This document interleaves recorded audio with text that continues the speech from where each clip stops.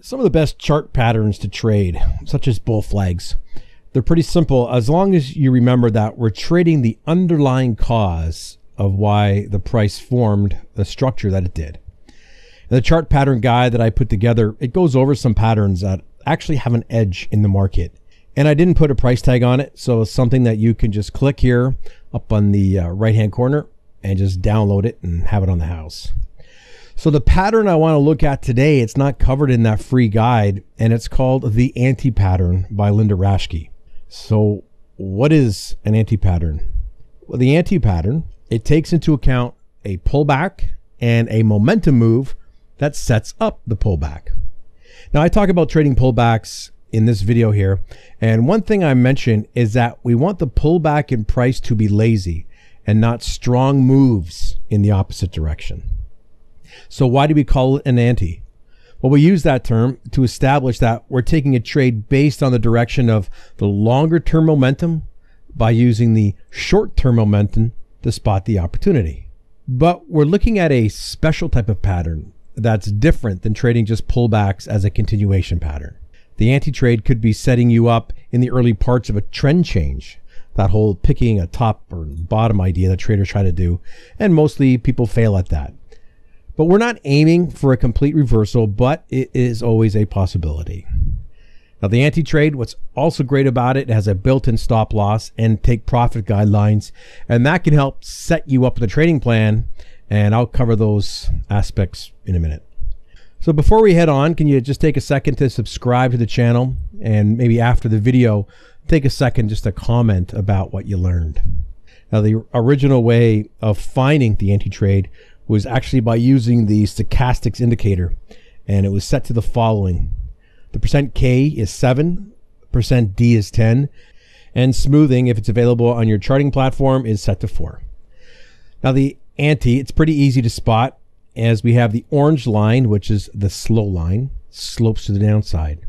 The blue line, the fast line, is crossed to the downside under the orange line and is hooked up towards the slow line. This is the trading opportunity and the pattern that we're looking for. And you can see a few of the crosses on the stochastics here. And although Raschke based the trades on the indicator, adding price action is a pretty solid addition to that.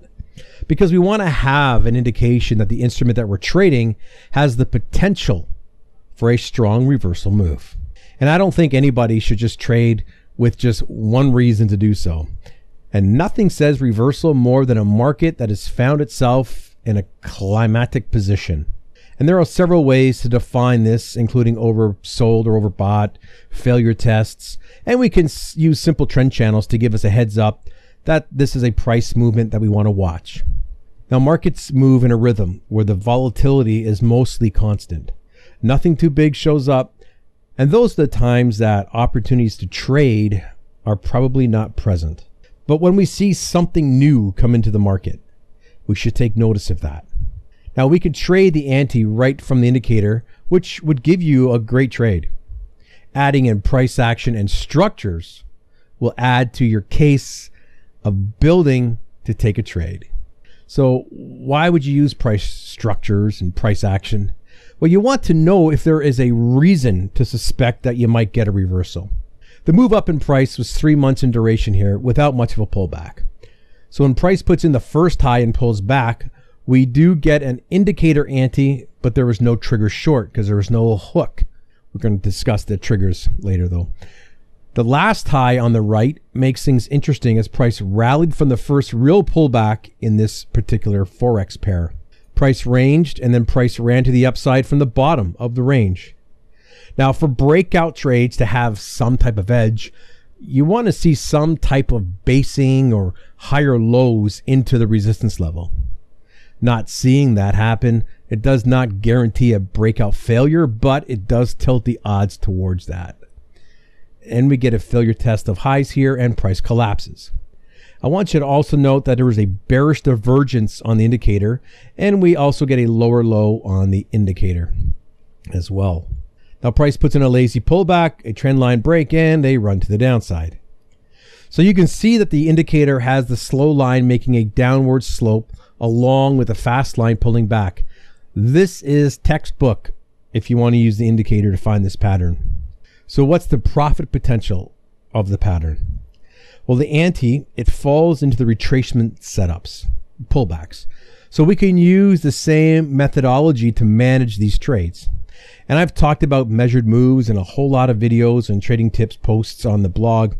And that's what we could aim for when we're trading the ante. You use the target though as a guideline, and you want to monitor for any adverse price action around the profit objective.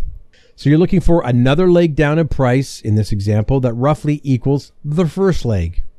So in this example, you can see that price has completed an A to B equals C to D move in price, and it bottomed out. And your stop loss could go a distance above the pivot located at C, or you can use the ATR to set your protective stop. But we have to find a way to get into the trade, so a trade trigger. And you could just jump into a trade when the price action appears to be stalling during the pullback. That is a little bit subjective. There are several methods that you can use, including a trendline break, the lower time frame structures, or just buy breaks of highs or selling news lows. And you can also use the hook of the indicator as well.